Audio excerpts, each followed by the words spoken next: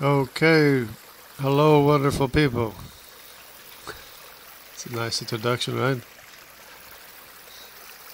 Yes, today I want to introduce an idea that's not an old idea. It's been around for a while. It's just not hasn't been as popular as some other ideas regarding the global flood or shortly after the global flood. So here it is. It's the time when the languages were confused, and there's a little verse in the Bible that says that in the days of Peleg, the earth was divided. Let me see what it actually says. It actually says, two sons were born to Eber. One was named Peleg because in his time the earth was divided. Now this is significant because it seems to be saying the earth was divided in the days of Peleg. And I don't know why that would refer to the confusion of the languages. I don't know why he would be called the earth was divided if it was in commemoration of the languages being confused. That doesn't make sense to me. But anyways, it appears to be shortly before the confusion of the languages. So what I believe what happened was the following. I'll just go ahead and try to read it here, so maybe it'll be more organized.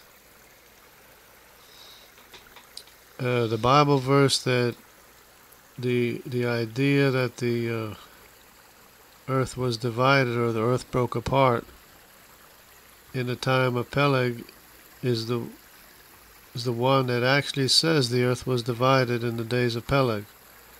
Many people take that to mean that the people were divided because that was also near the time when the languages were confused. The spoken language was confused, so that each family went their own way. But the problem with that is that it does not actually say the people were divided. It says the earth was divided. And it seems to me to have occurred slightly before the confusion of the language that took place, that every family spoke their own language and went their own way. Of course, this was at the time of the building of the Tower of Babel. Everybody was working on the Tower of Babel. And God said that he confused their languages. So this could be how God confused their languages. Because they apparently were getting along fine, at the time. And the only mechanism that I can offer would be that 100 years after the flood, which is what it was 100 years after the flood, the sediment layers hardened and became brittle and broke apart, probably with the help of an asteroid hitting Central America. And the tectonic undercurrent is what then shoved India into Asia, as everything else just basically broke apart, as we see the map today, the world today. And of course that's what caused the rift between the Americas and Europe and Africa, because the sediment layers go from one continent to the other. They don't stop. It's like the sediments were deposited first and then they broke apart. So this idea that it happened before the flood is a little bit contrary to that. So that would be the mechanism. I don't know if there's any literature or what literature that supports this idea. I know that some people do take it to mean that the earth was divided. I don't know how many. I don't know what kind of literature there is on it. But there, I would think there should be something, because it actually says the earth was divided, and it was slightly before. And come to think of it, the shock of the earth being divided could have, probably did contribute to the division of the languages. That was probably how God confused the languages. The asteroid hit the land in Central America, broke apart, separated the Americas.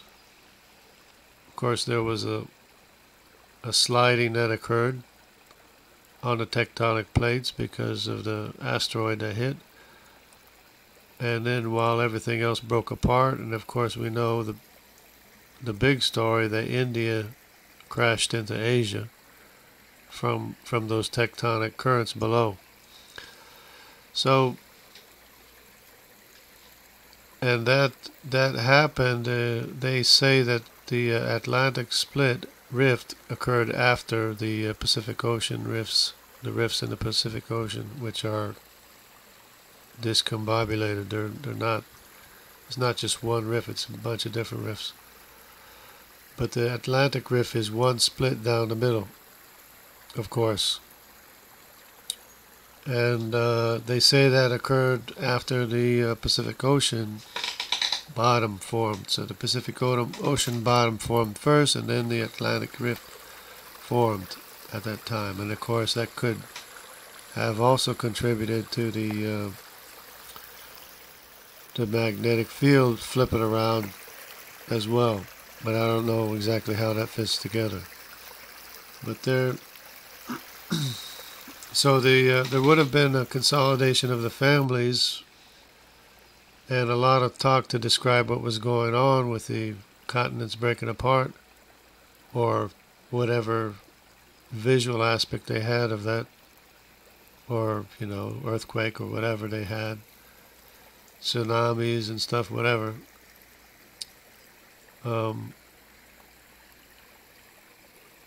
That would have contributed to, or probably contributed to, the separation of the families and the confusion of the language, because there would have been a lot of talk amongst the families themselves, the consolidation of the families, and then the families talking amongst themselves, and then not being able to understand what their neighbor was saying because of the event that took place. So everybody's kind of like confused, in a state of confusion, and everybody just kind of like went their own way and separated and went in all different directions, like the Bible says, from Turkey. And that's exactly what the DNA shows too.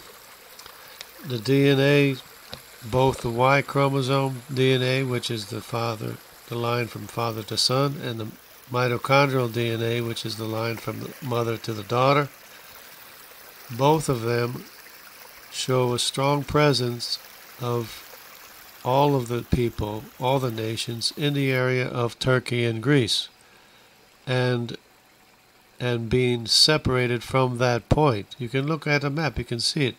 They have pie charts. You can see the pie charts are full of everyone's represented in Turkey and Greece, in that area, the Middle East area.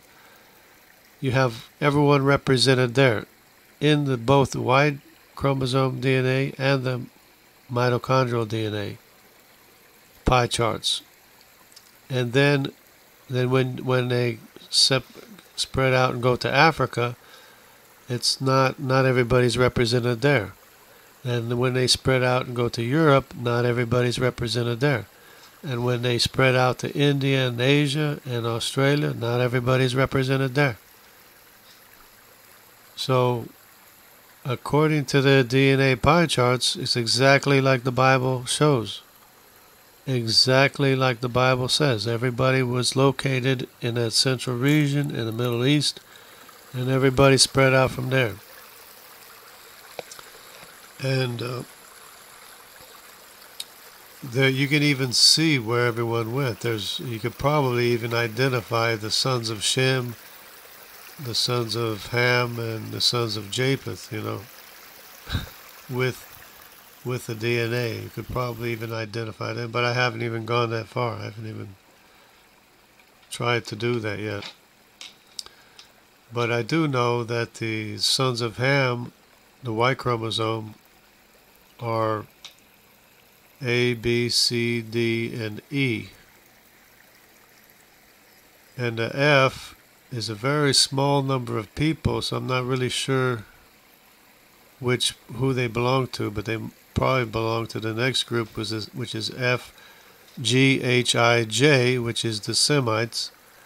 And then again, there's the K, which is a small group of people. I don't know who they belong to, but it could be either the Shemite or the Japhethite.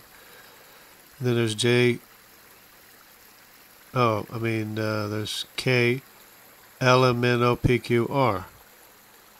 So in Africa, you have the A, B, D, and E, and the C went off to America somehow, which is interesting.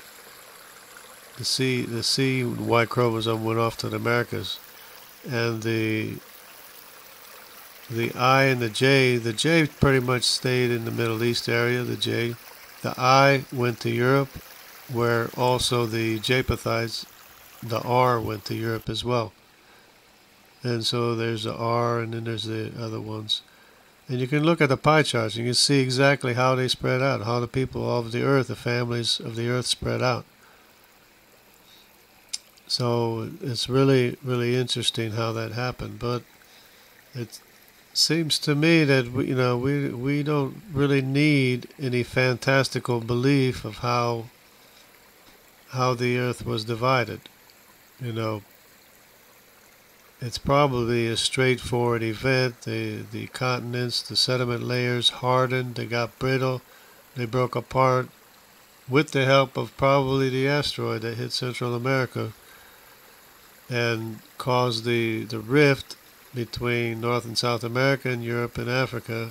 And you can see what happened in the geology, in the ocean bottom. You can see how it spread apart. And it probably spread apart at a good pace to begin with, and then probably slowed down. Of course it slowed down because there was pressure, which also pushed up the Appalachian Mountains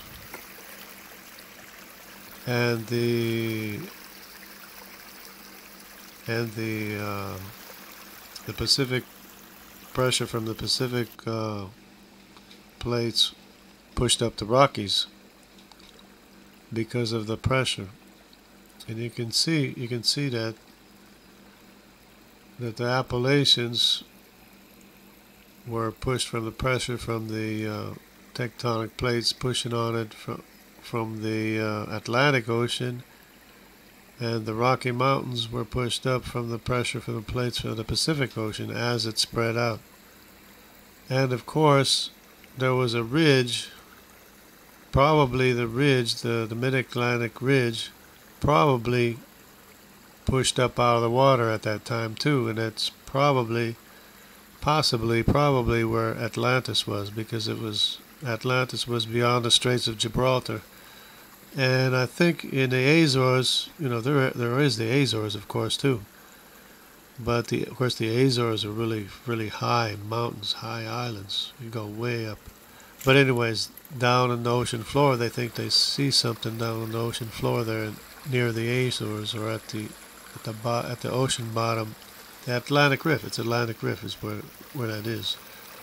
The Azores. I've been to the Azores because they speak Portuguese. They have a military base there, and I flew there when I was in the Army. And so I'm familiar with the area somewhat. There's a couple of islands. There's an island of Pico, Angra do Heroísmo, and I mean that's the city of Terceira, Ilha Terceira, and chain of islands, just kind of like the Hawaiian Islands, but they're from the Mid-Atlantic ridge that was pushed up, or what remains of that. But It could have been where Atlantis was. I'm not really strong on that belief, but it's just a possibility because it probably pushed up out of the ocean as the pressure was building and then sank back down, which caused Atlantis to sink into the ocean. But that's just an idea. But as far as the Atlantic ridge splitting, we can see exactly what happened. How it pushed up the Appalachian mountain chain on the east coast and the Rocky Mountains on the west coast. And everybody is pretty much in agreement with that. And everybody's pretty much in agreement that it was hit by some kind of asteroid or something in Central America. But not too many people, I don't think, have tied it together with the rift, with the split. Because we should expect that the continent would have the land area would have gotten brittle and probably breaking already, even as it was being hit by the asteroid. It's probably brittle and breaking, and it just basically broke apart, and all the continents broke apart. And it's exactly what the Bible says: the earth was divided in the days of Peleg. And then, because of the shock of this event, probably is what caused the languages to be confused, because there had been the consolidation of all the families getting together, trying to save themselves and everything, save their own family. Who are you going to go to if something happens? If an event like that happens, you're going to go to your family, go to your father, your mother, your brothers, your sisters. And so that's probably what everybody did. They consolidated in their families, and before long they were talking about this, that, and the other thing, and before long they couldn't even understand what their neighbors were saying. So it's no fantastical belief required, no fantastic supernatural event or anything required. Not that God can't do, it was already, everything is supernatural anyway. But God uses natural things, quote unquote natural things, all the time. He's, a lot of the miracles, we call them miracles, but a lot of them were natural events that just happened to have happened at the time, at the right place, at the right time. But so God uses the natural events all the time, the quote-unquote natural events, because nothing's natural anything. Everything's supernatural to begin with. And when it says God confused the languages, he confused the languages. It's exactly what he did. So it's really not, it's not complicated. It shouldn't be complicated. It shouldn't be hard to understand as far as that goes. So I'm open to discussion. Anybody who wants to discuss, of course, they can click on the link to join, and I can do my best to present you, whichever way you want to be presented, whatever. And there's that. I just wanted to present this because I was having a discussion with somebody. Somebody wanted me to explain the idea to them, so I explained it, and it just, stuff fell into place. Of course, I had been thinking about this, for several years now, and but the idea that the breaking apart of the language, the dividing, the earth being divided, would have been a shock to the people. In whatever way, they would have seen something happen, and of course they knew it. The earth was divided, so that would have been a big shock, and they would have consolidated into their own families, and that's probably how the languages got confused in the first place. So I just, was able to put that together just today. And of course, if anybody wants to contribute or put their thoughts into the situation, that's fine too. But, you know, everyone has a tendency to, like, believe in fantastical things, you know. The Jewish people, when they were expecting Messiah, what did they expect? They were expecting Messiah to ride in on a white horse. And they were expecting he would be king. They were expecting he would conquer all their enemies. Conquer the Romans, conquer all the enemies. Right? And Christians, what do they expect? Christians expect they're going to be raptured out of this world, the trouble, the tribulation. They're not going to have to go through tribulation and all this. They're going to be raptured out of the world, while everybody else now is going to be suffering and tormented and tortured by all the events that are going to happen. You know, while they're up in heaven watching all the misery that's taking place. You know, it's a fantastical idea. You know, people always will go to the fantastical ideas with themselves being the ones who are the survivors, who are in the good situation, right? That's just a normal, natural, common thing that people do. You know, when you think of a catastrophe happening, do you think of yourself as a person who's underneath the asteroid? No, you think of yourself as the survivor. You think of yourself as the one who's going to survive. You don't think you're going to be the one that the tsunami rolls over or whatever, you know. You think of yourself as the one who survives. And that's the way it always is, you know.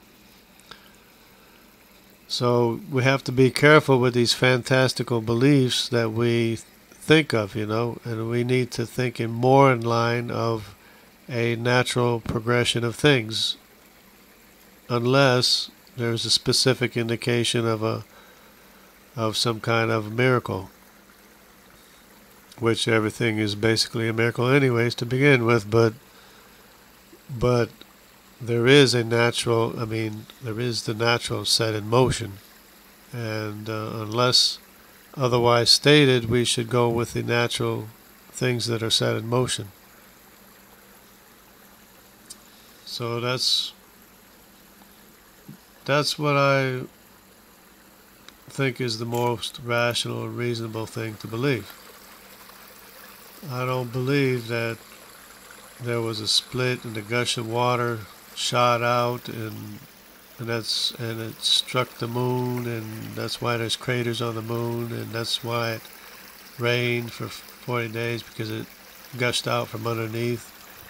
No, I think the rain was the result of the loss of pressure, atmospheric pressure. When there was a loss of atmospheric pressure,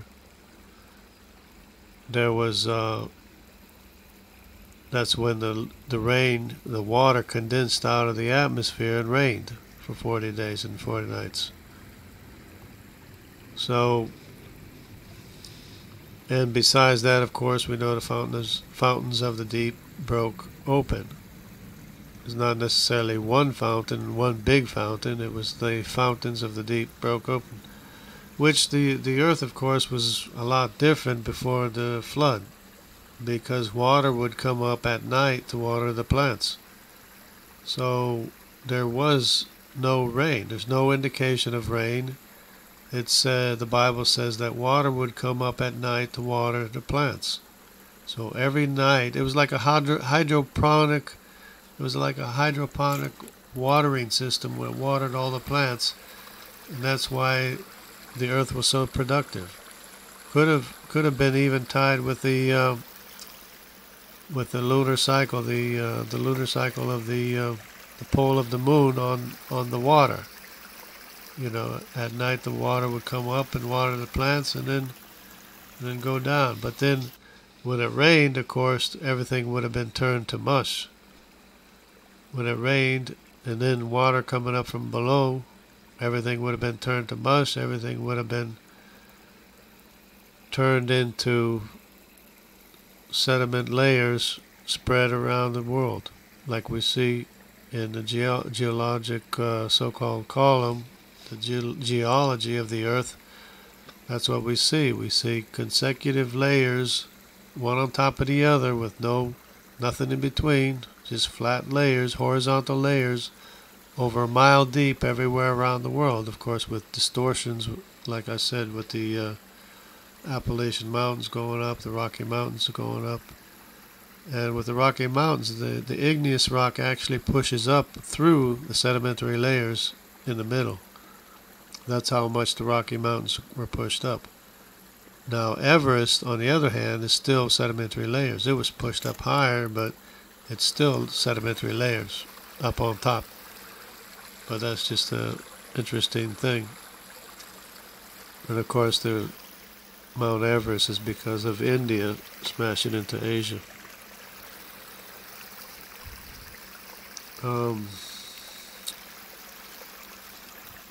But yeah, it makes a lot of sense to me. It's not complicated, and there's no reason why we should think that. I mean, besides, there's the sediment layers cross from the North America to Europe. The same sediment layer in North America is also in Europe. The ones, they cross from one continent to the other, and probably in Africa and South America too, which there might not be enough information on that yet, or if there is, I don't know about yet. But we have sediment layers going from one continent to the other, so they probably were together at the end of the flood, and they broke apart 100 years after the flood, in the days of Peleg, when the Bible says the earth was divided. Not the people, the earth was divided. And then the people were divided. And then the languages were confused. And it was 100 years after the global flood. So there was time for the sediment layers to harden and to become brittle and to break apart. Of course, they would have broken apart even more so with the asteroid hitting Central America, which probably even caused the slide. It's probably the cause of the slide to begin with. And but that's just, of course, an idea, and I'm willing to just let it fly and see how it stands. Whether it stands, it stands. If it doesn't, it doesn't. It's no big deal. But that makes a lot more sense to me than this idea of a split and water shooting up to the moon and causing all the rain. I don't think that was the case. Anyway, I mean, we have to go with what the Bible says, and what we don't know, we have to fill in the missing pieces, But they have to fit together, though. It can't be fantastical things, It has to be something that fits together, that fits. And to me, it seems like that fits. Of course, when I read Genesis, it's the same thing. You have to go with a natural progression of things. You can't be thinking of fantastical things in that case either. So I don't believe that the sun and moon were made on Wednesday, because the heavens and the earth were made on the first day, and there was darkness that covered the surface of the deep, the first surface of the earth. So according to Genesis, when you first start reading, and there was darkness covering the surface of the earth, and the Spirit was moving on the surface of the waters, and he said, let there be light on earth, because there was probably already light elsewhere, because it said the darkness was covering the surface of the deep. So in other words, there was darkness when the Spirit was moving over the surface of water. There was darkness on earth. Of course, the surface was water, because the dry land hadn't appeared yet, but that's when he said, let there be light. And there was light. And, and it didn't say he made light or anything. He just said, let there be light. And on Wednesday, the luminaries were made to be seen. In other words, on the first day, there was light, but you couldn't see the source of the light. It was probably still cloudy. And on Wednesday, the sky cleared up and you were able to see the luminaries. That's just to me, an obvious progression of events.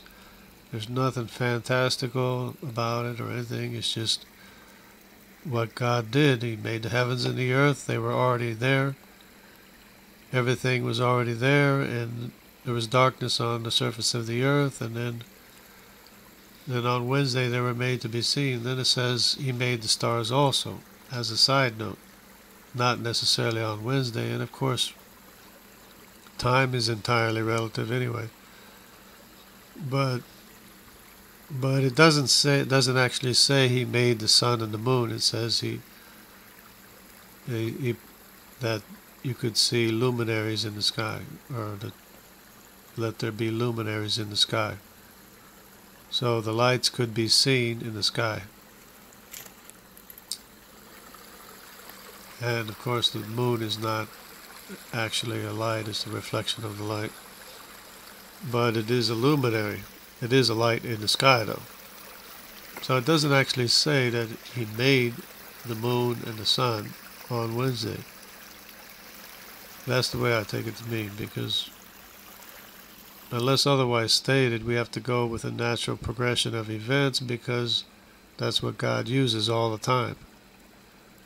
All the time. He uses natural events all the time. And if you walk with the Lord, you should know that. You would know that probably. And so that's the way I would see it or explain it.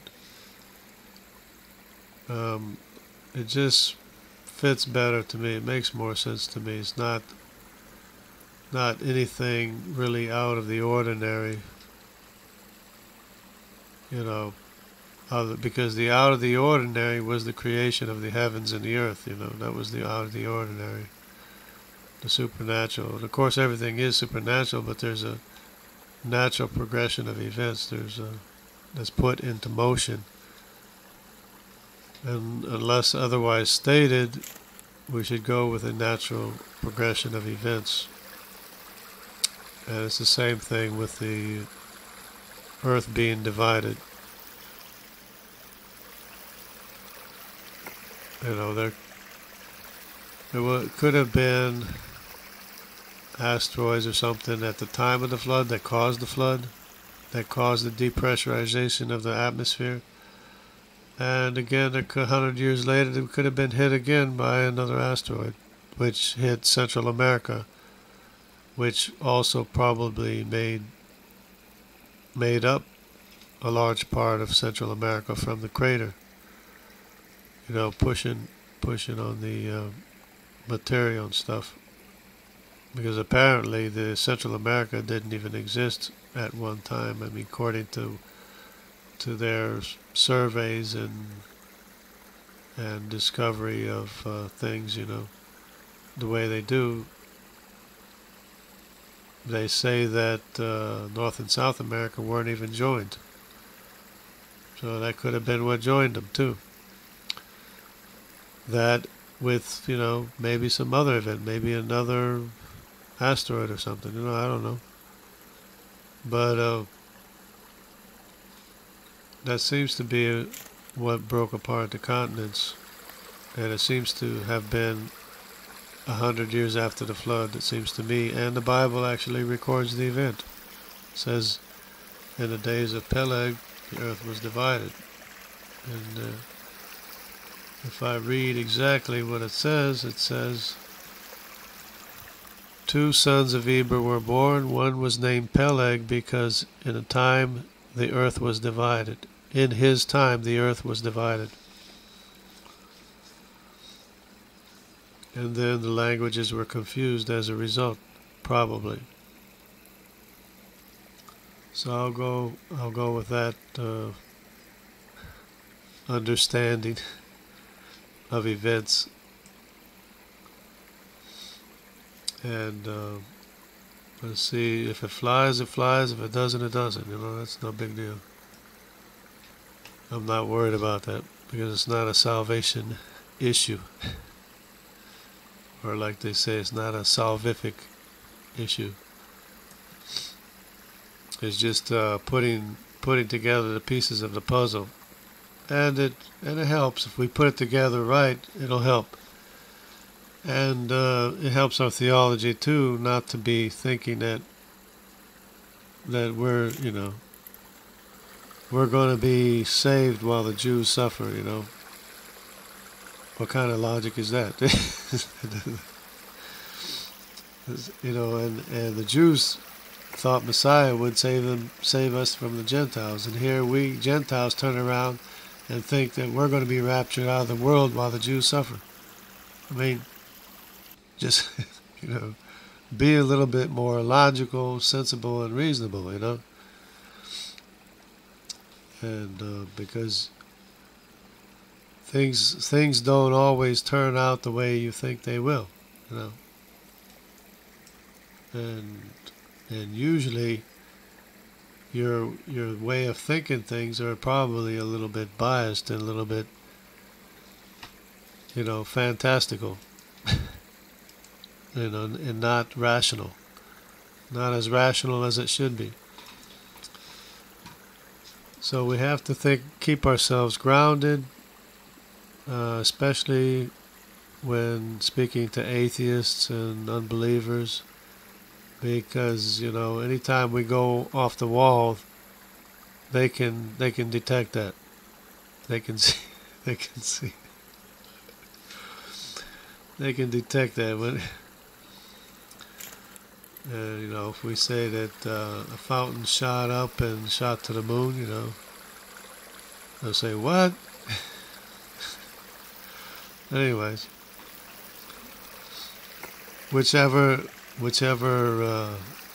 way is the most reasonable, may it win out, But I'm not worried about it. I'm not worried about a thing, actually, because God is the Savior. I don't have to worry about what people say. God is my Savior. And so there's no man that's going to determine whether or not I'm saved or not, But it's been good. It's been real.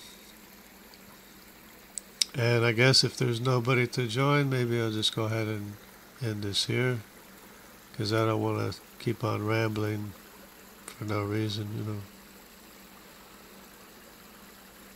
So I hope everybody, comes to the knowledge of the truth, that there is a history of mankind, and it's a known history. It's not something we can't know, and it makes all the sense in the world. The history of the Bible is the most accurate record of human history that there ever was in all of history. It's verified by archaeology and everything. DNA, even DNA at times, verifies what the Bible says. So it's true that only your Maker, of course you have a Maker, right? Only your Maker can cover for you himself, perfectly and completely cover for you himself, not like a bull, a lamb, a goat, or anything, or a sinful human being. Only your Maker can perfectly cover for you himself and remake you again from the inside out by the power of his true word, by the power of his Holy Spirit to sanctify you, to remake you, to cause you to be born again from the inside out, as no one else can. So that is the only truth there is. There is no other truth. All powers get their power from an infinite potential, which is the all-powerful God, which was spoken of by the goat herders that the scientists like to make fun of. The goat herders got it right, the scientists got it wrong. So there's that too. So we really have to learn the facts, and know what the truth is. And the truth is not that we have a natural cause, because a natural cause is just absurd. You can't have a natural cause of nature. You can't give glory to the creature rather than the creator. You know, that's why you're irrational and you do irrational things, is because you don't believe the truth. So the idea is to get everybody to believe the truth, everybody to tell the truth, and we'll be rational thinking human beings, and we'll treat each other right. And there's no reason to go around killing Christians because they're teaching a belief in God. Or there's no reason to discriminate against Christians because they believe in God. There's no reason to put them out of science classes and science schools and science curriculum because they believe in God. That's discrimination, and it's a biased discrimination based on a false belief in naturalism making itself, natural things making themselves. So it's totally backwards. It's exactly backwards. There's so many things in this world that are exactly backwards. It's the Christians that got it right. It's the goat herders that got it right. You scientists got it wrong. And you don't have any evidence for your object credit giving position. You know, here I'm going on a rant again because of all the nonsense. So I hope everybody learns the truth, knows the truth, understands the truth, and becomes saved by the knowledge of the truth and the power of the Holy Spirit to sanctify you. Because Jesus shed his blood in order to send the Holy Spirit to you in order to sanctify you. And his blood is precious, the Holy Spirit is precious, and if you reject the Holy Spirit sent to you, you're rejecting the only link that you have to God. There is no other link to God. Only the Holy Spirit made possible by the blood of Jesus. That's your only hope. That's your only link to God.